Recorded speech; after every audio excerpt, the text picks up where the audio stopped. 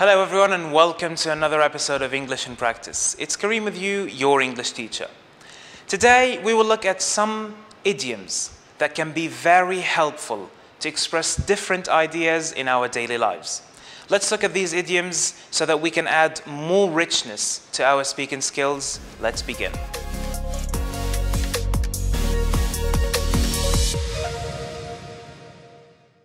The first idiom we have today is food for thought.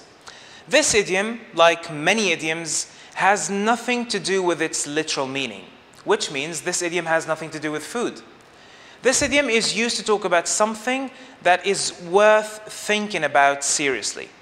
Example, Sam's suggestion at the meeting gave us food for thought. So let's say that we work in a company and my colleague Sam was in the meeting. And at that meeting, or in the meeting, Sam suggested an idea or some ideas. And these ideas were food for thought. What does that mean?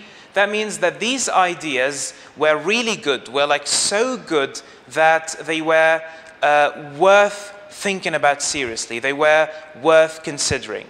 So when we use this idiom to describe something, we are basically saying that this something or this idea is worth considering or thinking about seriously. Idiom number 2 on our list today is a storm is brewing.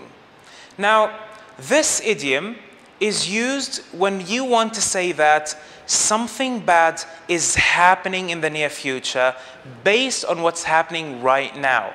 There's something happening right now, and based on what's happening right now, you can see that something bad is happening very soon. Example, Sam and Sally have been arguing a lot.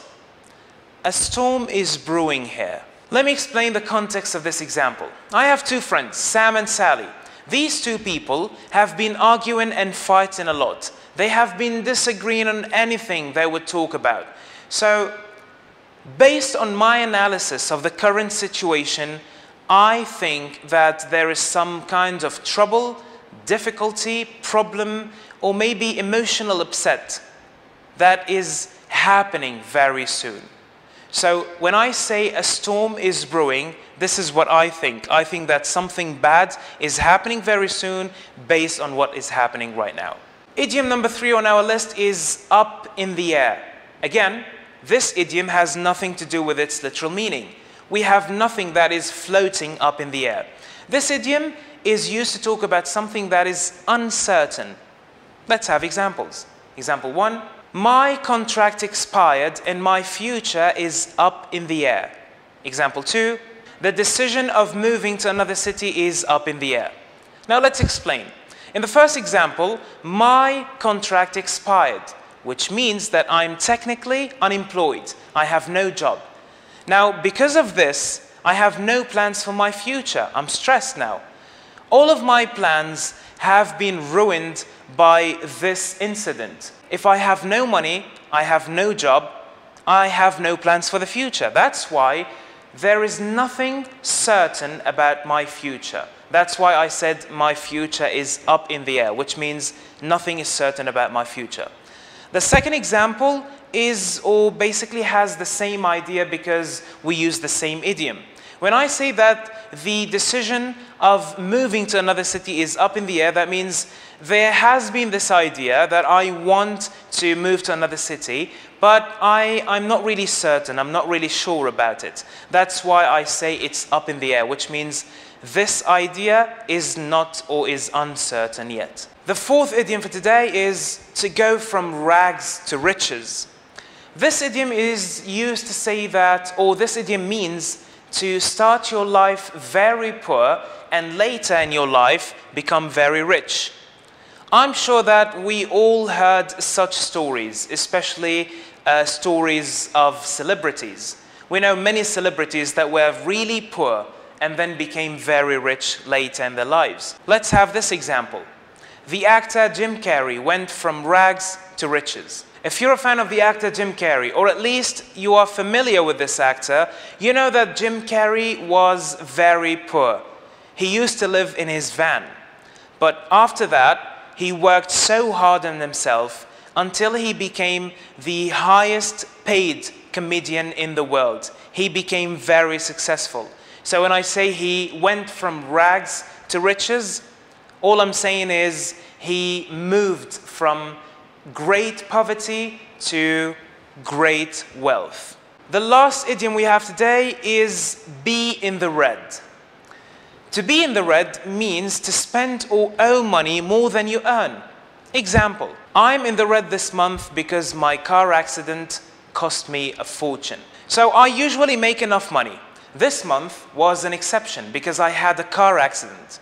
So when I had my car accident, I had to have this car repaired, and of course that cost me money. The problem is I didn't have enough money, so I had to borrow money from my friends. Now, in this situation, I spent money more than I earned that month. That's why I was in the red. If you want to express the opposite meaning, you can say to be in the black. Now, when you use this idiom, you're basically expressing the opposite meaning. You earn money more than you spend money. Let's use an example. After the car accident, I worked some small jobs over the weekend and I was in the black. What does that mean? It means that I needed money, right? Because I did have money to have my car repaired, but I still needed money because I needed to pay those people back. Remember, I borrowed money from my friends. So what did I do? I worked some small jobs over the weekend. I made more money this month, which means this month I made more money than I spent. That's why I'm in the black. So to sum everything up, if you are in the red, that means you spend money more than you earn. But if you're in the black, you basically earn money more than you spend. This is the difference between these two useful idioms. Today, we looked at some idioms that can be very helpful in our daily lives. We can use these idioms to express different ideas and sometimes using less and less words. I hope you enjoyed the lesson. Thank you very much. Stay safe.